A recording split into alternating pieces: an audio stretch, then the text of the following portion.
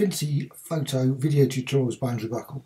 This tutorial, I'm just going to show you continuation of videos, two videos that I created earlier. So now I've got this image here and it's been created using Deform, Mirror in Affinity, but it's also been developed using 3D models and brushes in Photoshop. Now, just going to say export, and I'm just to say file export, and what you can do then, you've got options here for PNG. I'm just going to save that. I've actually already done that, so I'm just going to click export and files exported. Save a few seconds. I've actually done that and I've opened it as well. So just file open to actually open the design in Photoshop. Now, once you've got this design, of course, you can then manipulate it again. So filter and stylize and oil paint.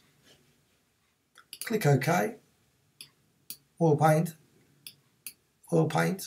and so on and so on. You can apply it 5-10 times just to smear the design. Oil paint is one of the filters that Affinity doesn't have, but unfortunately Photoshop doesn't have a mirror. So it's sort of nice to have that sort of combination of tools. Pity that one tool doesn't have all of them, but and of course you can modify the colour lookup, and you can change the colour, maybe make it green, red, pastel hues, which is pretty garish, unusual, golden blue, and so on and so on. Click OK, and also modify it again in Camera Raw Filter. And of course, again, what you can do, 3D, go to New Mesh from Layer, Depth Mode, and maybe use the plane. I'm just going to click plane. Could have gone for the cylinder, but the cylinder creates really, truly weird 3D models. The plane option creates a more recognisable, but still manipulable design. And it takes a few seconds to quickly process, and I'm just going to let it process. One trouble with it is it seems to be always a distance away from the thing, so I'm just going to zoom in, and you can actually still see the actual design there. You can still see the petals of there, and it takes a few seconds obviously now to process, and I'm going to flatten it. Don't want to, right? Click OK. Now again, oil paint, and if you want to see the settings, oil paint, filter and oil paint, and it's just set to the maximum basically. Stylization, cleanness, click OK.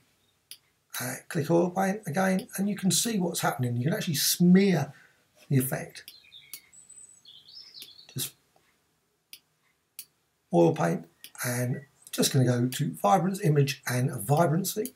Vibrance, and design there.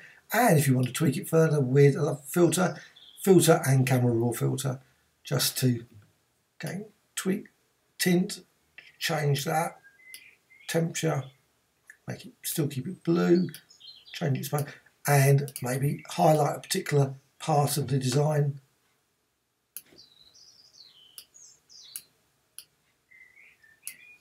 Right, and there you have it. Click OK. Again, vibrancy again, just to boost it up just a little bit more.